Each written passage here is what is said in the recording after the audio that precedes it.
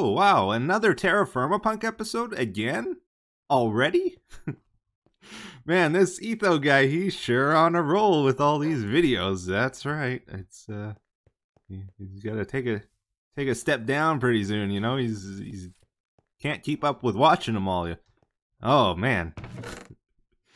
Yeah, so I've been a little confession to make. I've been addicted to playing Don't Starve lately, guys. I finally tried out the Hamlet updates. I still haven't played Shipwrecked, honestly, and oh, it's so addicting. I just want to play it all the time now. But yeah, I finally got into the Minecraft again here. Let's do it. Let's get into the TerraFirmaPunk. So, if I recall last episode, we were going to make a slime farm today. The idea was we can make these slime arrows, which spawn in slimes.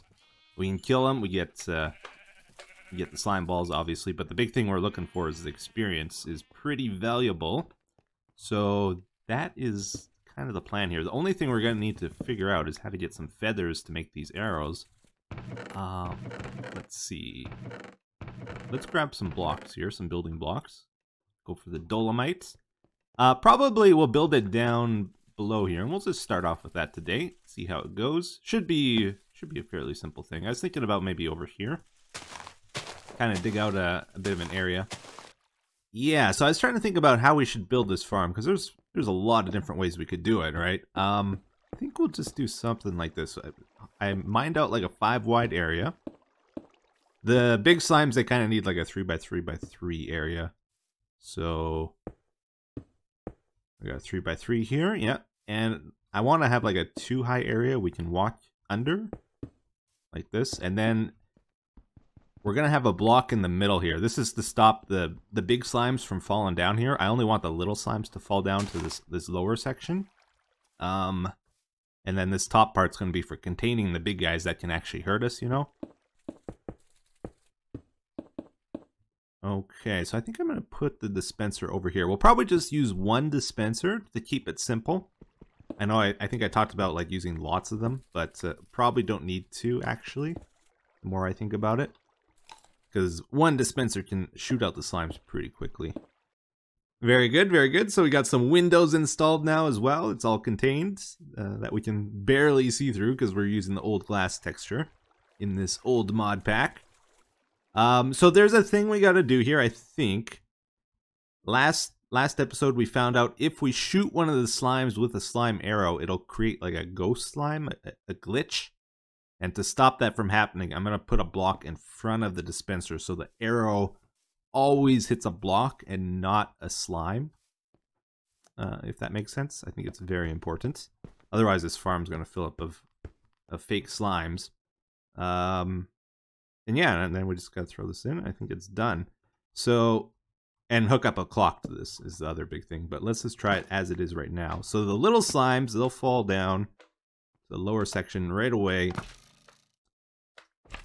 Oh, he looks kind of glitched out too, though. Wait a sec. I guess because he got... Whoa! Whoa! I don't know what that was. But he created a fire and blew out the glass. Alright. So, yeah, some of these mobs are the rainbow ones, which have special powers, which might complicate things a bit. Looks like we'll have to do some adjustments for that.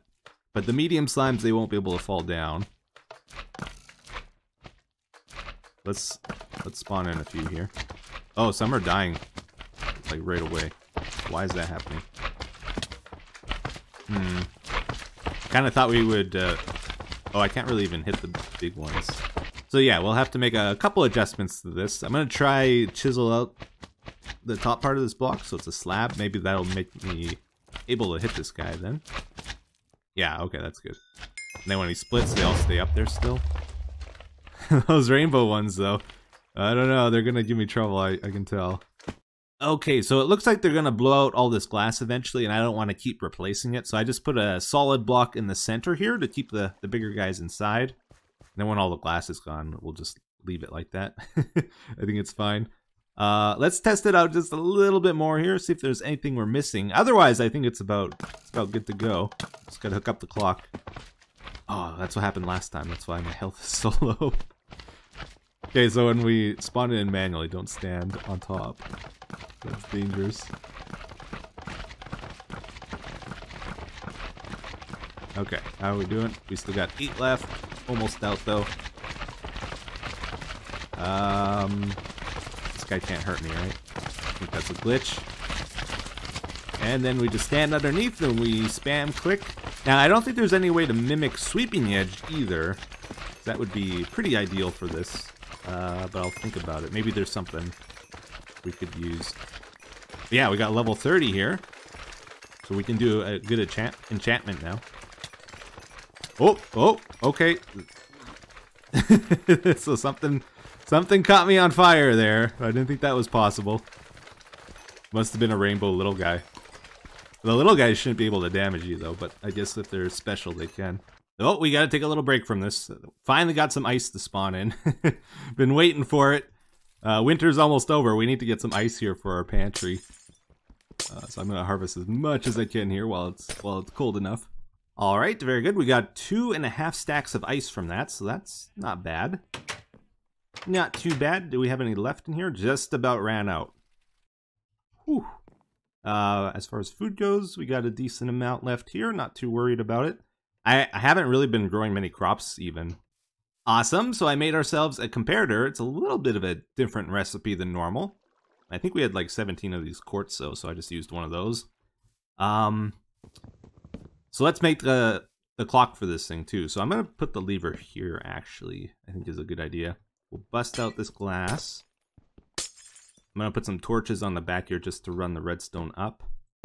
And then put a block in between. That's not how to do it. Uh-oh, wait a sec. We need the torch on the block. There we go. Then let's put the redstone above. And... oh, actually, we can just do it like this, right? Take out these 2 blocks, put in these, and... like that, yeah. Comparator over here in subtract mode. And that should work. Excellent.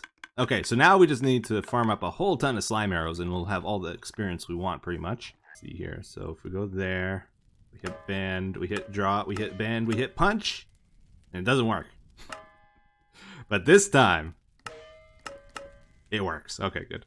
So, check this out. We got 2 picks here, 2 iron picks, and we're going to be able to do our first level 30 enchantment. We'll actually be able to do 2 because we made it to 33 here. And I'm pretty excited about this. I'm really hoping we'll get fortune because I'm curious if that's... like, I've been really curious if that works on the TerraFirmaCraft ores. Oh, it used all 30 levels. Oh, we're that far back in the versions. Dang, I thought we were going to be able to do 2 there. What do we get? We got efficiency 4 and unbreaking 3. Okay, so it's a good pick. Nothing special about it. That works out pretty great for us though, because our other pick was getting close to broken. Now we have a replacement if we need it. Next up on our agenda, I think we're gonna go get some iron is the plan. We're gonna head out to this iron deposit near the ocean. And we'll try to do a few things on this trip as well if we can. So yeah, we're getting low on the iron. I think we should bring some rope with us just in case we find some of those chickens or fletchlings. We'll bring those back for our slime farm because we need feathers for that. I was going to make a bunch of barrels so that we can get some salt water on this trip as well. Bring those back for potions. Oh, and I should get some speed potions before we leave so I can get there quicker. We'll load up Chester though with a few barrels. And we're off. Alright, so check it out. It looks like there's still a decent amount of iron here. I know we've been here like twice already and taken iron, but there was so much.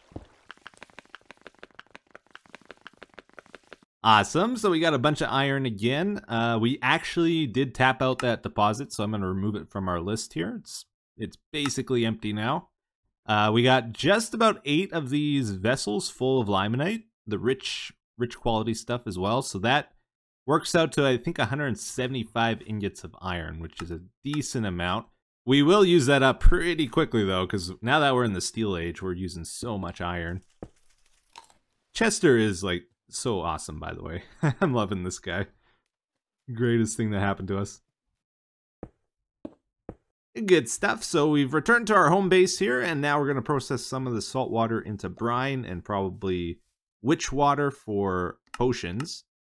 So we got to take one bucket out of the salt water barrels and then replace that with a vinegar bucket. So we take one vinegar out of here, and when we put it in here, it makes the brine. And then if we want to turn that into like awkward potions, witch water stuff, then we just have to add a piece of nether wart to it and seal it. And do that for a bunch of these. Alright, so we made a bunch of witch water here for potions. We got some brine for preserving things, and we still have a bunch of salt water left over in case we need it for something else. I wanted to check out another kind of weird recipe here. So there's a way to turn like a 3-minute speed potion into an 8-minute one without using redstone in a brewer. We have to use cyan dye, which is kind of strange. Cyan dye in fresh water. So we grind down malachite copper into the powder, and it's a green powder. Mix that with lapis powder, and we get cyan. And then I think we just put in a bucket here, and we get the... Uh-oh. Okay, maybe it wants a lot then. Maybe it's not as easy to get as I thought. So I think it said 1 for 400 MB, right? Yeah, 400 MB. So 6 times 4. That's only like 2 buckets worth, actually. That's not very good. How much is in here? Tell you what, let's take a brand new bucket from Chester. Not bucket, barrel. We will just siphon out some of this into here. We'll just put 2 in, and then I think if we put 5 dye in, that'll work. Yeah, so that converted over now. And how much does it take per conversion? 1,000, so this only does 2. That's not very good, actually. So that means it can only make 2 speed potions with that. A little disappointing. I thought it would be... Oops, I thought it'd be better. Oh, and I clicked empty. No, I was supposed to put it in here. Oh, man, and I guess we don't have any more green dye, so we can't test it now. Whoopsies. I'm gonna look around the forest near our house to see if we can find any pheasants, those birds. That way we can get some feathers off of them if we bring them home. I thought I saw one a while ago, but I don't remember where it was. So, just hoping to get lucky with it. By the way, I was looking at the comments on last episode, and I was so confused because almost everybody in the comments was talking about automatons. And I was like, why is everyone mentioning automatons? And I thought about it for a long time. Couldn't figure it out. And then I finally realized the whole episode, I thought this said enter the automation. It says enter the automaton. And I was so confused when we finally unlocked this. It's like I was expecting, oh, we're gonna start making machines and automating stuff with machines, and we got Chester instead, because Chester's an automaton. And it all makes sense now. Oh, this is great. Not only did we find the pheasants, but we found both a male and a female. A pair. Don't think you can breed them though, actually. I'm gonna have to look that up. I think only chickens can be bred. Yeah, so I checked it out, and according to the wiki page, you can't really do anything with them. Like you can't breed them, you can't tame them. I don't think they lay eggs. This nest box is for the chickens, not for the pheasants. But I'm gonna put it in there on the off chance that maybe there's a slight chance the wiki page is outdated or incomplete, and maybe we'll get eggs. But I highly doubt it.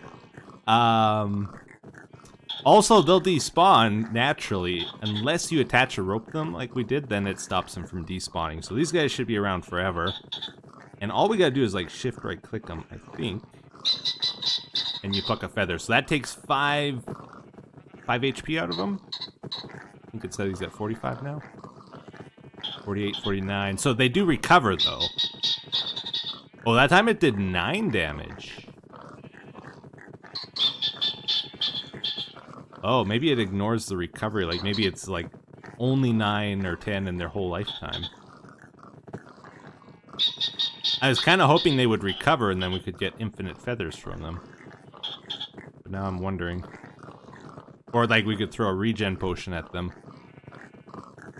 This guy's back up to 40. Let's see if it goes down to 30 or what would it be? 25 maybe? Went down to 30. Oh. Okay, I gave him time to recover here, so he's back up to full 50 HP. Last time we plucked him, he went down to 30, so let's see if he'll go to 25. He does. Okay, so it's a limit of 10 per lifetime. There's no way to get infinite feathers. Which is really unfortunate, because that's what I was hoping for. So we're gonna have to find chickens. Pheasants aren't like a permanent feather source. Alright, so next up here, let's do a few quests in the quest book. I saw there's 3 really easy ones that we kind of skipped over. First one is to make spectacles from forestry. Alright, that's it. I'm gonna take the frame. We gotta make the carpenter's hammer and the chisel. So that is possible with bismuth bronze as well. So it's cheap. We do this for the hammer. Where'd those go? Chester, did you take the bismuth? No? Oh, they're over here. Were they invisible or am I blind? Because I checked. Alright. That one, and then I think it's just 1 ingot for the chisel? Oh, maybe 2. Well, I better double check. Okay, let's look at the book. And take the reward bag. Chisel is just 1. I guess it matters where it is, or it might need to be iron. No, it has to be in the specific spot. Okay, I see. Claim that one. We get carpenter's tiles. Open our bags.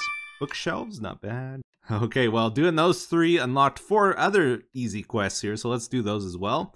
Carpenter stairs, trapdoor, door, and bed. All of those fairly easy. These carpenter blocks are just sticks and planks. So, stairs, door, trapdoor, and bed. Uh-oh. Got that one wrong. Okay, let's double check that one. Bed is... Oh, position matters. And that keeps getting me today. So yeah, if you guys don't play modded very much, sometimes it'll say shapeless crafting and sometimes it's shape crafting. Shape crafting means the position of the materials matters. So we could use silk or wool for that. We used wool. Silk is from spider string. Okay, so those 4 are done. Hand them in. And I'm going to pick the green dye.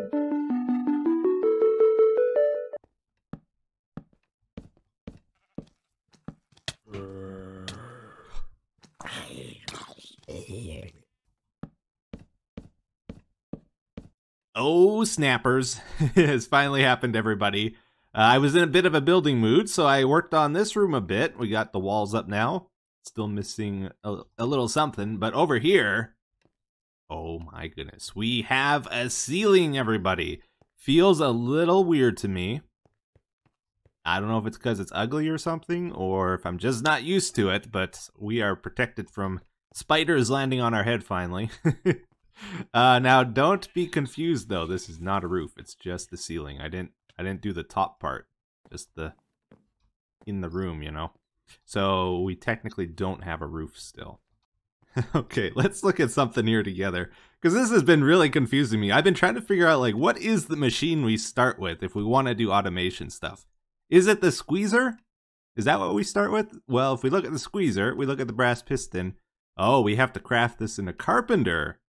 Okay, but the carpenter requires seed oil to function, which we get from the squeezer. So we don't make a carpenter. That's not first. It has to be, oh, the metal press.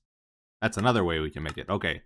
What does the metal press require? If we look under engineer block, that's one of the things needed to craft it. It's like, okay, we could go for an engine. Oh, we need a carpenter with olive oil, with the squeezer.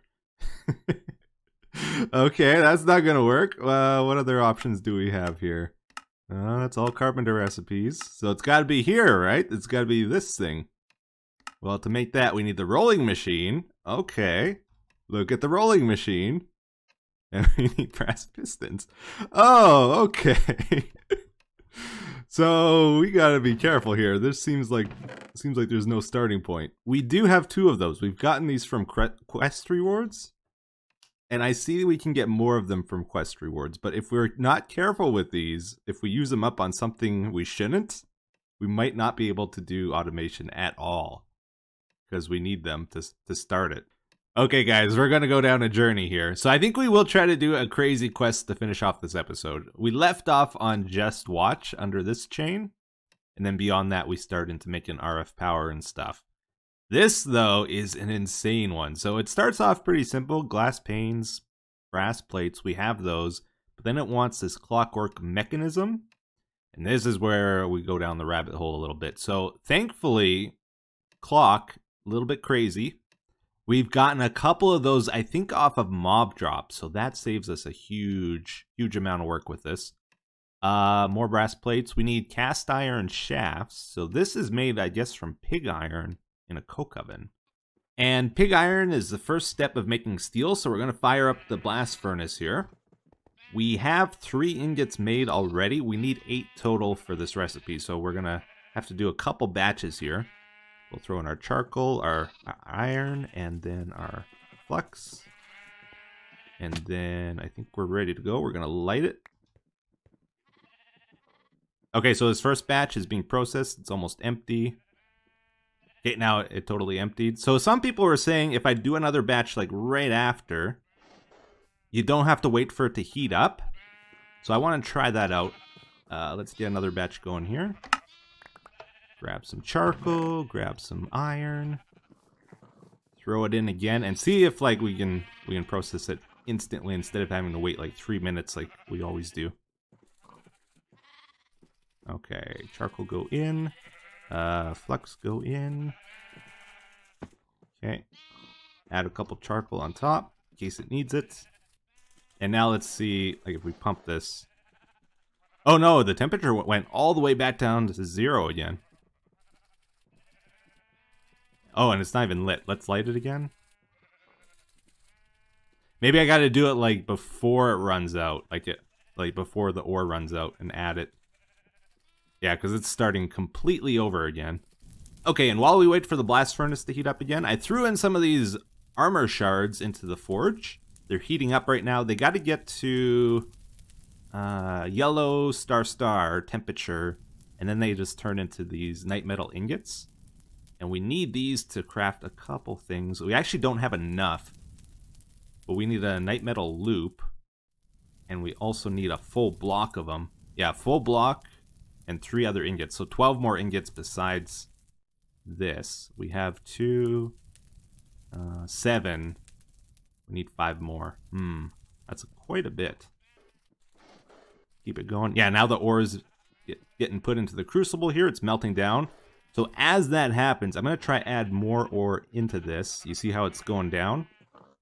I'm going to throw 8 on top. Of course, I pick it up. I always do. It's so annoying.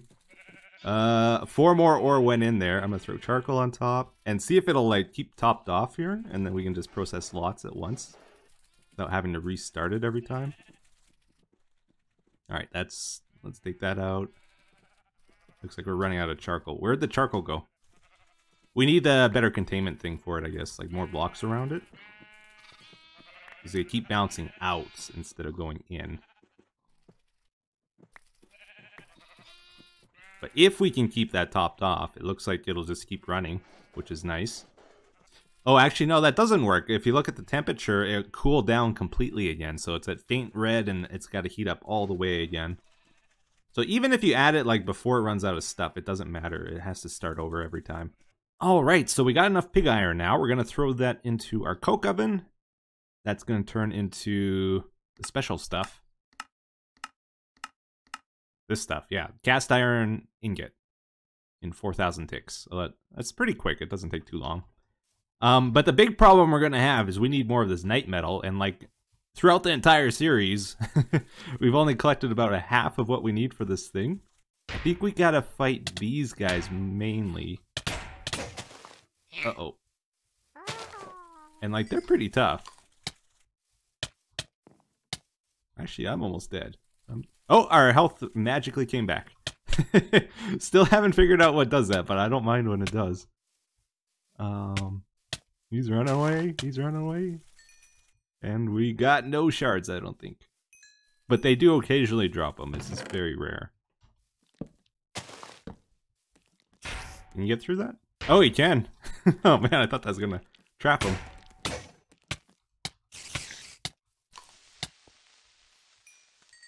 You get any, Chester? Oh, you got 2. So you need 9 of those to make 1 ingot, though. Oh, we got another one. So this is where a looting sword would be really nice. I think we killed about 10 of those guys, and we did get a cluster off of one of them. So that's equivalent to an ingot when it's melted down.